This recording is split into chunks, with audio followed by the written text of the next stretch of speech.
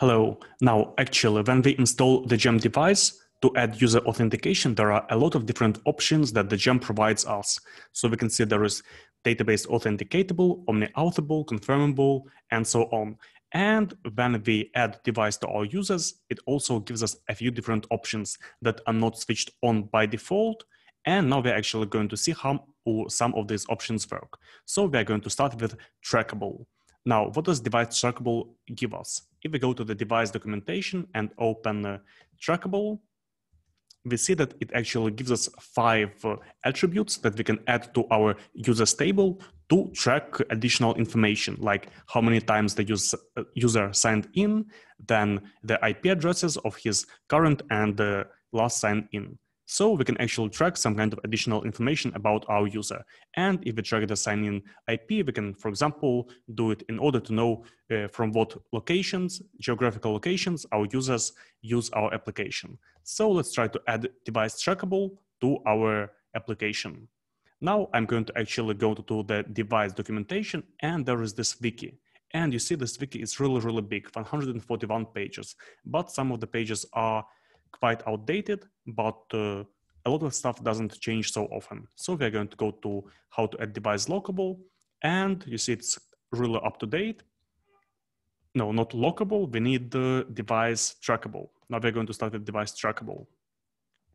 Okay, and you see we need to first of all go to our users RB and whitelist device trackable. So here we have device trackable, we're going to whitelist it like this. And then we will need to add these fields to our users model. Now, if we go to this wiki, we can see that we can run a migration like Rails generate migration, and actually it can be any name, but this is a good name, add trackable to device. And now we're going to add these 5 columns. So let's add these 5 columns in the new migration, like this. Okay, so we're adding sign-in count, current sign-in at, last sign-in at, current sign-in IP, and last sign-in IP. Okay, and let's run the migration. So Rails db migrate. Okay, and let's start our console, Rails console, and see the user.first. Are there any users? Let's see, user.count. Okay, there are no users in the application, so I will exit and start the server once again. Now I'm going to sign up. So an email, a password. I have signed up, and if we go to the console, device should have actually recorded the sign-in IP and so on. So let's see, I will start the console and say user.first. And let's try to get the user.first last sign-in IP. And here's the last sign-in IP. We can also get the current sign-in IP. You see, in this case, it is the same. Then sign-in count, this should be 1.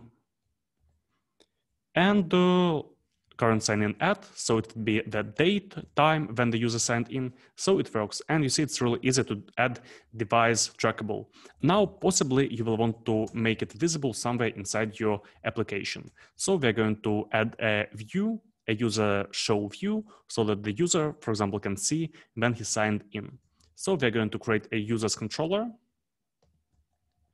going to controllers and creating a users controller. And it will have class users controller that inherits from application controller. And we'll have, let's say, an index page. And on this index page, we will have all users. So it will be users equals user.all.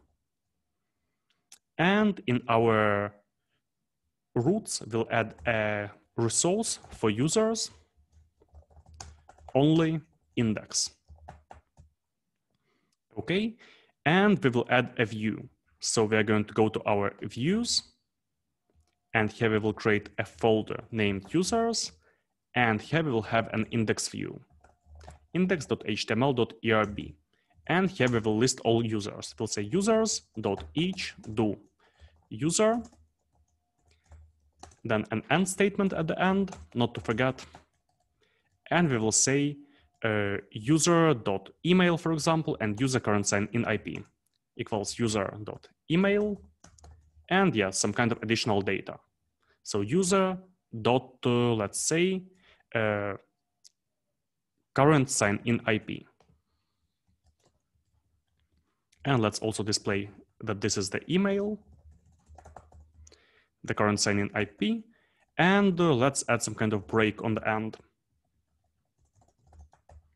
Let's see, I'm going to navigate to /users, and you see we have the details about the current user, about, well, all the users that we have in the application.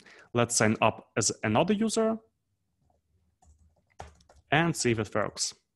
So I'm going to /users, and you see we have details about 2 users in our application. So it works. And now we have added Devise Trackable, and also we have added a users page where we can see all the details about all the users. Now, not all the details, but only a couple of details. Of course, you can add more.